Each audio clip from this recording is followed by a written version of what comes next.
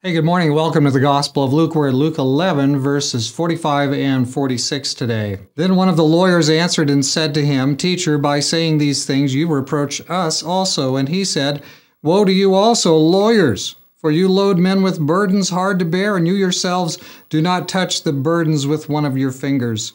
So there were three woes to the Pharisees, and now there are three woes to the lawyers. And this is the first of the three. And the first urgent thing that Jesus says is, look, you are putting burdens upon men. You're setting burdens forth upon them that you're not yourself even attempting to be faithful to, and you're wearing all these people down, and it's all wrong. So this is one of those woes.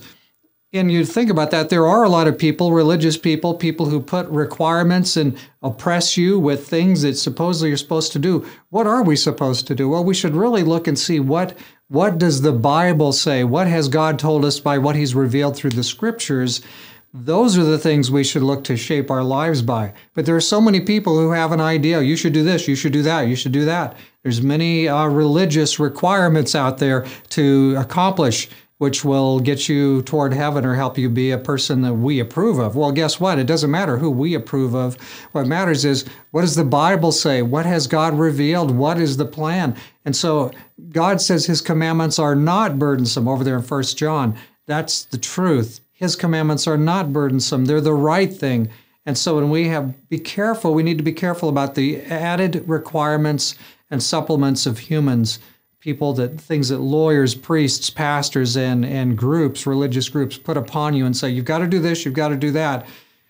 Let's always be careful and go back to the Word and make sure that it's in the Bible. Let's make sure that whatever we're doing is what God tells us. That's what will bless us. That's what will be a blessing to the lives of others.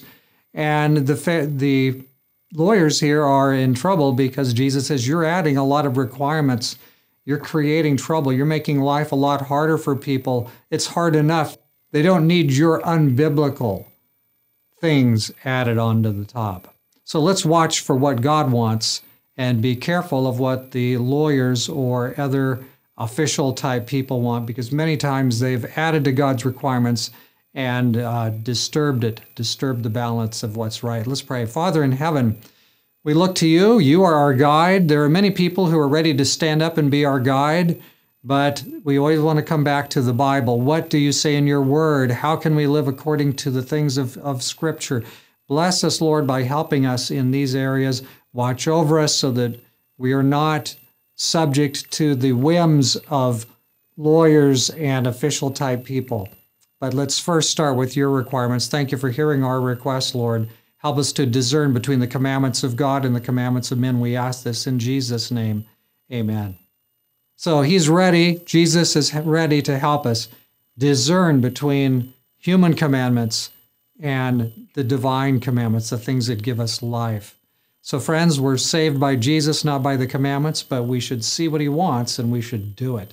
Friend, you be blessed today in all that you do as you serve Him.